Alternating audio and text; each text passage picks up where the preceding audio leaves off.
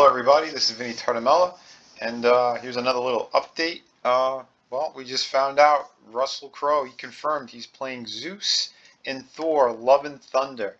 So this is the fourth installment of the Thor movie franchise. What are you guys' thoughts on this? Are you excited for it? I mean, we know that this movie is going to have a lot of interesting storylines. We'll put it that way. But yeah, this is from Screen Rants, but this has also been confirmed off of Marvel's website, I believe, as well. So yeah, this is the upcoming Thor 4 movie that's directed by Taika Waititi.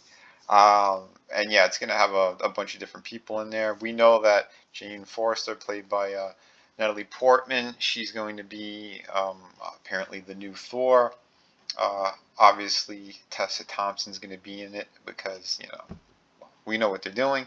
And this is also going to have the Guardians of the Galaxy. They're going to make an appearance in it. I don't know what they're doing with this movie. But, yeah, I don't know. I always like Russell Crowe as an actor. Hopefully there's something that's still going to be entertaining out of this movie. But I don't know. I don't have any high hopes for any of these movies anymore. But yeah, Christian Bale is playing the villain. He's going to be playing Gore, the God Butcher. And Melissa McCarthy is as a fake Hela. Alright, that's news as well. This is going to be interesting. I don't know what they're doing. Who knows? Maybe it'll be just a huge comedy movie. Would you be down for that? Yeah, this is going to be, I think, an interesting film, to say the least. Yeah, I don't know. What are you guys' thoughts on this? I know one thing, though. Russell Crowe, he's going to have to be doing a whole lot of working out. Unless he's going to play a fat Zeus. Because his last movie, I believe it was called Unhinged, he put on a massive amount of weight. Yeah, he got really big. But that'd be even funnier. Why not? We had a fat Thor. Should we get a fat Zeus as well? I'll keep this video short, but yeah, it's crazy what they're doing with all this stuff. You guys know me.